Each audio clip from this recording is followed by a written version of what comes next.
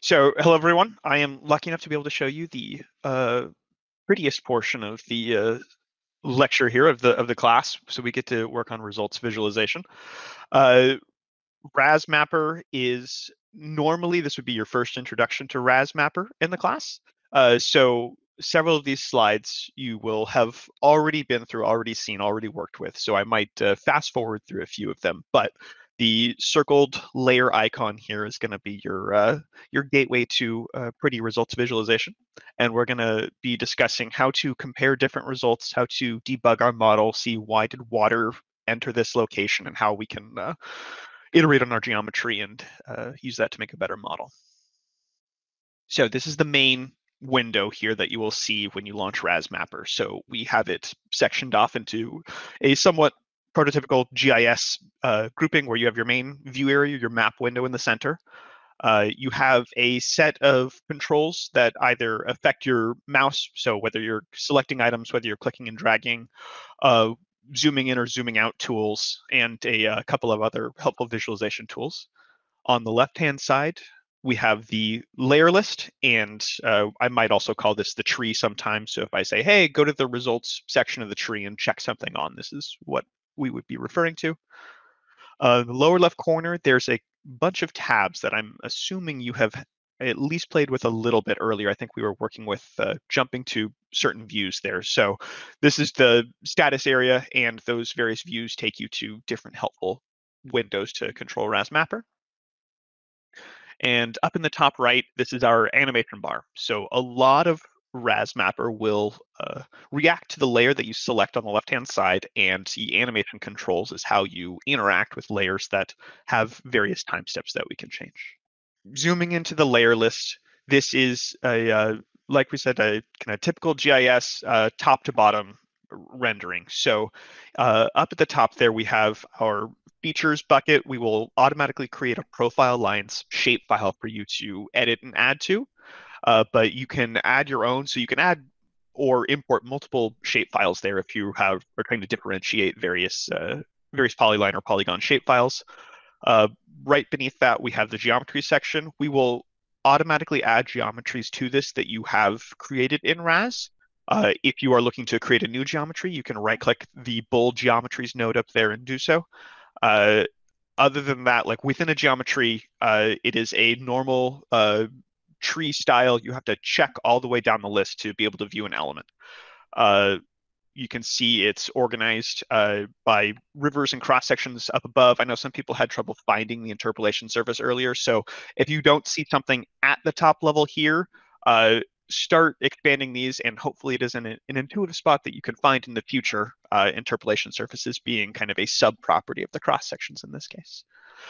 Beneath that is a newer element that hasn't been there historically, event conditions. It doesn't have a lot of geospatial data, but as we're adding newer precipitation and wind features to RAS, we found it helpful to add an extra node to be able to view that before you run a model. And then the most important one beneath is results. That's where we're going to spend a lot of time today. So all of your results will be listed top to bottom here, and then you can turn on the various maps. The selected layer, the thing that controls the animation bar that we were looking at earlier, will always be highlighted in magenta there. So we know some people, us included occasionally, have issues remembering what the selected layer is, or you're interacting and wondering why your map isn't changing. We have it printed several places, and I'll show that later, but the kind of most obvious place to check for is check to see what the magenta highlighted layer is on the left-hand side.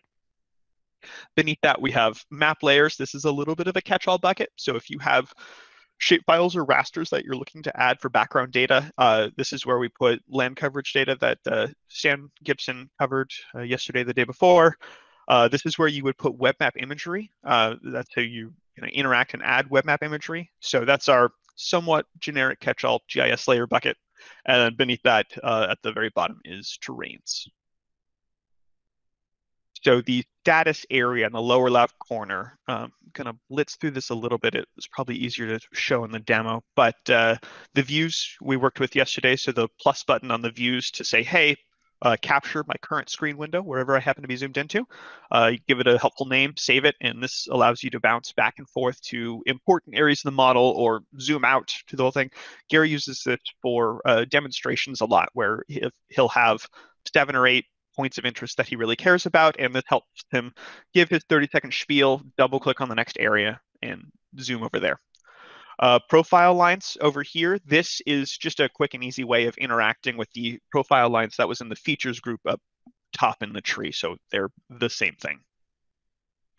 Active features is a cool newer entity here. So if you have a feature layer selected, so a layer with vector features there, in this case, it looked like a cross-section layer was selected. You don't have to fish for that on the map to right-click it and get data out of there. If you just select it here, you can go to the Active Features tab, and we will list all of the feature names that we see in that layer. You can right-click any one of these and get the same context menu that you would get if you found it in the map itself. So if somebody asks, hey, what's the state hydrograph at this particular river station, you don't actually have to find that on the map if you don't instantly know where it is in your model. You can scroll through and find it in this list. And then the layer values is brand new. So this was a highly requested feature over the last few years. This is normally the selected layer, as you're moving your mouse around, will have a little highlight pop up there that says your terrain elevation is blah. Many people said, hey, can I get multiple returns there? I'm looking to compare water surfaces from different runs. I'm looking to compare velocities. And sure, it's easy enough to click the other layer, highlight your mouse, click the first layer, highlight your mouse, but it doesn't give you the same exact answer at the same time. So this was a nice new feature that Anton implemented there for comparing multiple map values at the same time while you're hovering your mouse on the spot.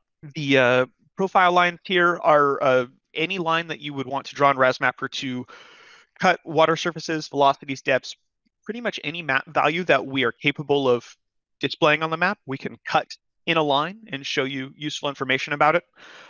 This uses the same set of editing tools that you were introduced to in your geometry editing and terrain modifications that we were working with earlier. And by default, we throw it into a single generic bucket called profile lines, and shows up in a kind of special first-party citizen tab down in the lower left corner. In addition to the normal profile of water surface, depth, etc. there, you can ask for excuse me, some time series data there. So we do a decent job aggregating information along the profile line. So what happens if you cut a line through a choke point of your model there, right? So I guess I have an image here. You don't. In the Muncie case here, let me see if I can get my mouse. So if you cut a line across this section of Muncie, what do? We try to find every 2D face that's in that area. We try to find the nearest cross section if you cross a river, and we are going to add that information up. This is not at the compute interval. This is what's available to us at the mapping interval.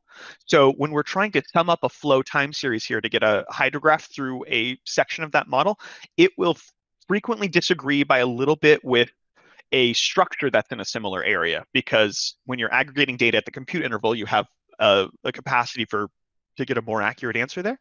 So when you're asking these sorts of questions of the profile lines, just be aware that we are adding up kind of your nearest geometry information that we can find. We're adding it up at the mapping interval.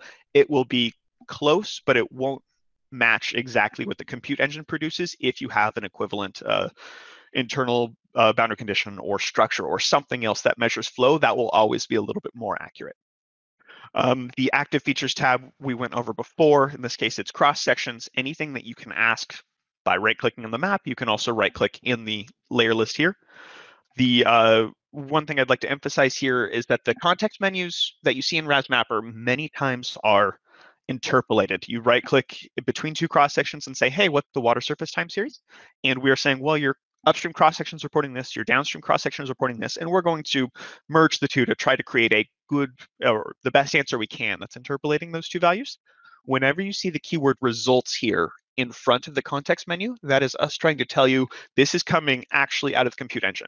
So while RAS Mapper has to take some liberties interpolating to create a map from discrete compute points, when you right-click a geometry element and see that results profile plot, hopefully that clues you into, oh no, this is the actual answer coming out of the compute engine. It's more of a less interpolated, pure representation. Watch layer values. So this is what I was referring to earlier, where you can have multiple returns on your cursor. I believe at this point, you don't even have to have the maps on. You don't have to have all 4 maps on. Once you add them to the watch list, you can toggle some of them off so it's a little bit faster to pan around and move through the system. But it will return the 4, or in this case, 4 values under your cursor at all points in time.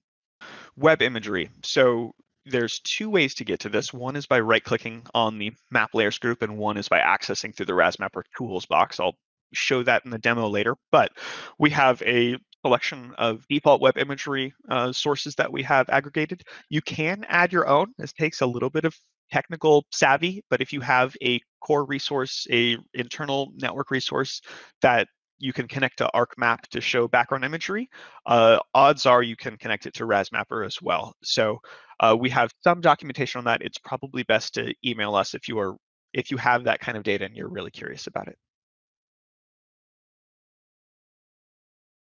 This is an example of the Google Maps for the same area.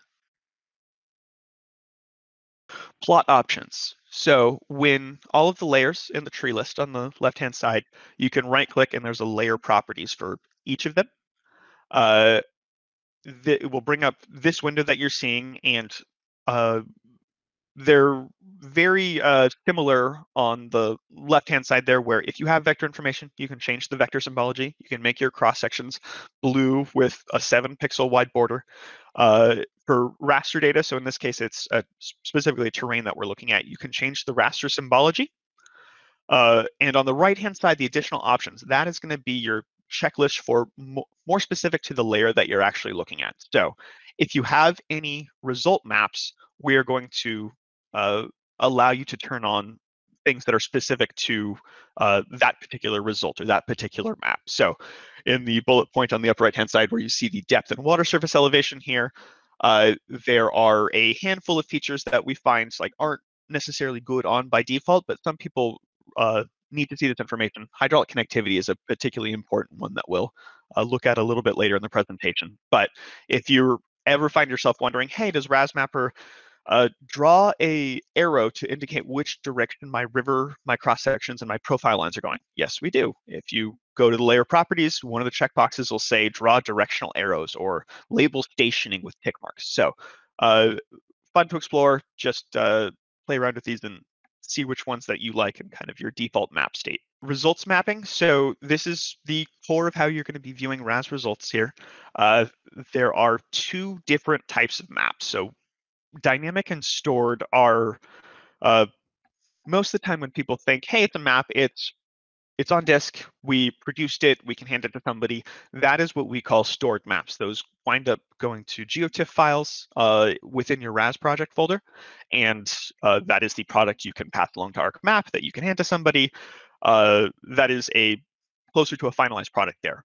We highly encourage you to use dynamic maps for most of the work that you're going to be doing here. So as you're iterating through a model, as you're examining to see if your levee leaked, as you're working through all of this, the dynamic mapping is the core of what you're going to be working with. That allows you to use the slider bar with dynamic mapping, where looking at your screen resolution saying, oh, let's grab the best available terrain, but not too accurate if you're really zoomed out far in your model.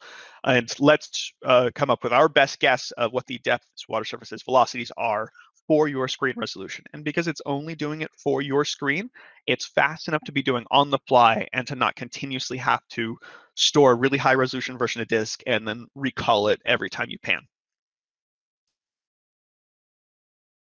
This is how you create a new map.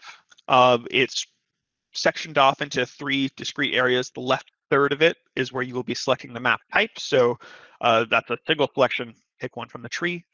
The middle portion is going to be where you select different map parameters. So in this case, in an inundation boundary map, you would select the profile that you want. In the case of an arrival time map, you might say, hey, I don't actually care about arrival time from the start of the simulation. I want to offset it by 8 hours because that's when a dam breach occurred. This is where each map will get a different middle column depending on what parameters it has. And the right third is for the output type. So we have two core groups here. So underline the generated for current view in memory. That's what we call dynamic maps. So those top two, and particularly the top one, raster, that's where a lot of your maps are going to live, is say, hey, I want to be able to change time step. It's going to generate as I move around, and it's not going to leave a lot of fluff on disk. The stored state to disk portion right beneath that is how you would produce a product to send to somebody. And there are some maps that have to be stored to disk because they're too slow to actually work with, and we'll look at that in a little bit. Oh, inundation boundary is kind of a special citizen that produces a polygon, but you can actually produce a polygon from any of these map types here. If you see the radio button on the right-hand side, we could go to velocity and say, hey, produce a 1 foot per second velocity polygon if you're trying to get some concept of hazard. And I think at 17 minutes, I'm a little bit behind where I wanted to be here. So I might bounce through depth and velocity. Arrival time, this is, I think this is showing us being flooded in Davis here right now. So if the dam to the west of us, Lake Berryessa, were to simultaneously collapse, this is roughly what the flood event would look like. And one of the cool things about this is it's using a discrete color ramp. So instead of interpolated, we find for arrival time, we frequently want to think about things in terms of discrete hour steps. So you can see the moving wave front with a 1 hour contour here. So you could start to count, I guess the first hour gets out to Winters, the second hour collapses a little bit further, and we could count 3, 4, 5, maybe Davis gets hit in 6 or 7 hours. It's roughly what this model is saying. Several different hazard maps we have available to us with psychedelic colors, DV squared, stream power, and shear stress is the fourth one. Inundation boundary produces a polygon shapefile. It basically looks at your zero depths, and we contour it to your terrain resolution and output that as a standard shapefile. This is going back to the dynamic versus stored maps. We highly encourage you to use dynamic maps for most of the time that you're working with the product because it's computed straight to your screen resolution and it's faster to work with and it allows you to animate. Once we store something to disk, that if you want a second profile of that, we have to do the entire process over again and store another X number of gigabytes to disk to produce that. Um, you will see as you zoom in very, very close into your model, there are differences between dynamic and stored results. So some people have emailed us saying, hey, there's a problem. And occasionally there are bugs with it. So don't be afraid of emailing us and saying that. But frequently what we find is the difference is that a stored result has to produce a single value per terrain pixel. So particularly when you have 30-meter background terrain data, we have to produce a single depth or water surface at that complete terrain pixel.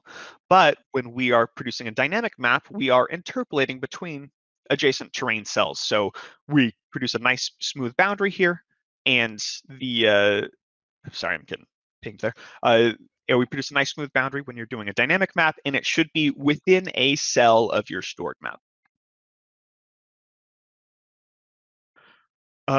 Animation bar works on the layer that you've selected. The dynamic map has in this case, it has a discrete color ramp. So this is white is going to be like 0 to 1 foot, 0 to 2 foot, something like that, and then various stages of blue. What the highlighted section here is showing you, you highlight a map and it'll show you your profile. That's this red arrow here. So it'll show you what time step you're on. You can control that with the animation bar. And further, if you want to move multiple maps at the same time, it worked as a parent to child tree relationship. So if you have a single map selected, your animation bar moves only that map. If you have the parent result selected, it will move all of the maps that you currently have selected on. So if you're trying to synchronize maps, that's really helpful. You can synchronize maps across results as well. So in this case, there is a depth map turned on for each of these results. If you highlight the ultimate parent results layer here, and then move the animation bar, it will synchronize the maps for all of your results or maps that you have checked on. So calculated layer, this is new for 6.0 here. The calculated layer is it's a raster calculator that allows you to work with these map values, and you can add any number of maps, any number of terrains, and any number of general rasters that you have available to you. So this is a really, really powerful way of doing mathematical operations on the on a given set of input maps. So a really common one we find is you're doing a water surface delta across two different maps. So if you're saying, hey, I ran a result, I changed the n values a little bit, did it really change the answer? Well, we can load in both of the water surface results here on the upper left side, and we can do a simple delta, right? We can say, oh yeah, the water actually did move sufficiently faster through the system. It did subtract 2 foot from the maximum water surface or at a particular time step. Uh, anytime you're looking to compare values from different maps, this is a helpful thing, and I'll go over this in the demo a little bit as well. Stored maps, this is just showing that you can compute them in bulk. When you're interacting in the tree view and you see the little save icon, that means the map is stored. There's a red asterisk in the upper right corner that implies, hey, something's wrong with this. In this case, you hover and it says map files are out of date. So you can then just right click and say compute update stored map. In this map layer properties, this is showing symbology stuff that's probably going to be easier to review in the demo here. Showing different symbologies here. So you have a interpolated symbology. So it's a smooth color ramp from 0 to 15-foot depth versus a discrete symbology that bulks it into 0 to 2 feet, 2 to 6 feet, etc.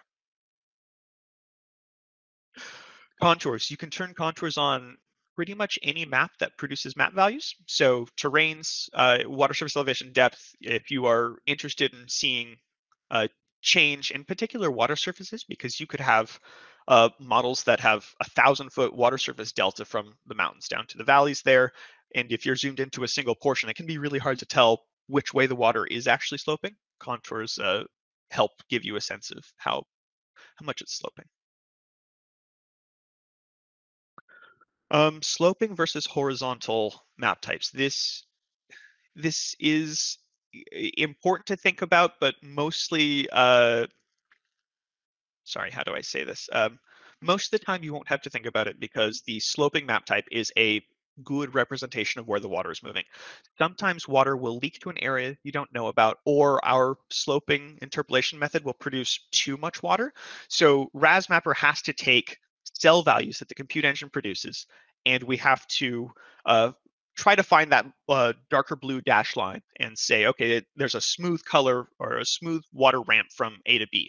Most of the time we do a pretty good job at distributing water and say it doesn't create or lose too much volume, but we know that water doesn't move in stair-step fashion. Therefore, we're going to make our best guess at how water slopes through the system. Sometimes it won't go super, super well. This is an example where you can see towards the lower right corner here, in the right-hand side is our sloping approximation, and it actually erases water from a couple of these cells that does exist in the model. So the compute engine said, hey, there's water here, but the water was sufficiently shallow and the terrain was sufficiently steep that our sloping method effectively erased the water there. This is what that looked like in profile. As you can see, the left-hand side is a lot uglier, and the stair step is not how water actually moves, but when you think about how large the 2D cells are here, the left-hand side is closer to what the compute engine is actually producing. The right-hand side is our smooth version saying this is probably more accurately what it looked like. Errors it can produce. If you have, this is like a rain on grid model with a really steep 15, 20-foot canal here and an entire 2D cell spanning that canal, we can produce too much water in there because it's trying to interpolate from the top of one side of the canal to the top of the other side. So if you ever think, hey, that doesn't quite look right, you can bounce over to the pure horizontal rendering mode and see, oh, no, it's just really a couple inches. Now, all of that being said, we have by default a hybrid method when we render. So we try to start with the sloping method and say, you know what, we did some basic volumetric calculations and we produced too much water. I'm going to drag it down a bit, or I'm going to try to correct it a bit. So this used to be a bigger deal. For the most part, it's not now. You may still see some areas where you get an egregious amount of water visually because of the interpolation scheme. Might be reasonable to fall back to the horizontal rendering mode just to see if that's true. Hydraulic connectivity. is useful for showing how water got to a particular area. So you can see a very coarse mesh here for Muncie, and water is percolating through the system. In this slide, it doesn't even appear that water has gotten to the cell yet, but there is a low elevation point close to the river channel here. I can tell you where it did leak through. Visually, it's not there. So it is helpful to turn this on to see, oh, water actually is pushing through the system just at a very shallow level faster than I imagined. This is also really helpful for saying it got over a levee. How did water get to the levee? So if you're missed your break line by a little bit, if it's 6 inches below on, you just missed the top of the levee, this will say, hey, this cell to this cell, this is where water pierced the levee.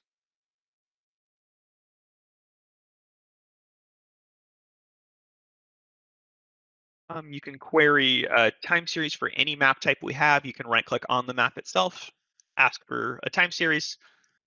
In this case, what we're showing are results plots. So these are values produced straight from the compute engine. I'll explain that in the demo. Uh, if you're really curious about the inner workings of the engine, you can query 2D hydraulic properties there. How we think about the cells is a bathtub that's kind of a cone that's filling up from the bottom. How faces have their minimum elevation allows water to pass from cell to cell. Yeah. So here's an example where we have this is I believe the Bald Eagle Creek dataset, and somebody has built a mesh where all the water is still in channel, but you can see there's a peak of high velocity here that should imply to you as you're looking at this, hey, how did water get across this landmass? And maybe it's not really a landmass. Maybe it's a bridge that was not removed from the terrain correctly. But if we do think of this as a piece of land jutting out into the channel, no, water really shouldn't be piercing there. So velocity arrows can help you kind of clue into these sorts of model errors. We can turn on both static and dynamic moving particles here. And if you were to turn the mesh on, what you would likely see is there wasn't a break line going through that bridge of highland. So a cell that covers that complete area here likely didn't have a face right over the top of the high ground leaked water. Uh, Profile lines. We have, as you draw your profile lines, save them in the bucket in the upper left features tab there. You can query them for pretty much any map type we produce, depth, water surface velocity. That allows you to use the animation bar as well. So when you're animating through them, you use the map animation control slider bar, and you can see the water surface move up and down on the profile line.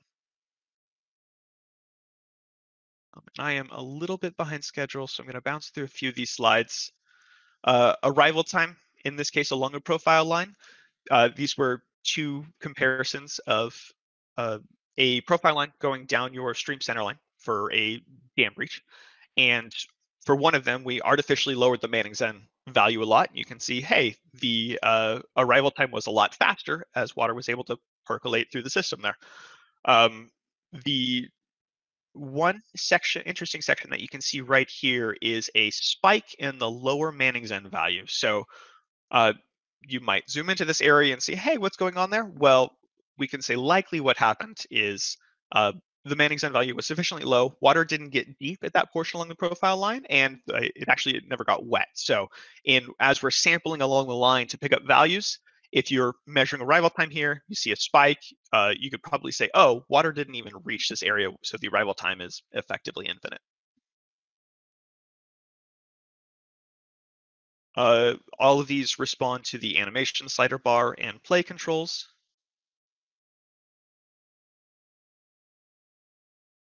And I think most of the rest of the presentation here is going to be some pretty animations.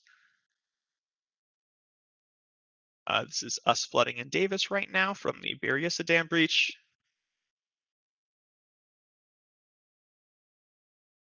One of the specific profile line maps is a velocity against terrain here. So you can see a velocity heat map across a channel if that's what your profile line is capturing.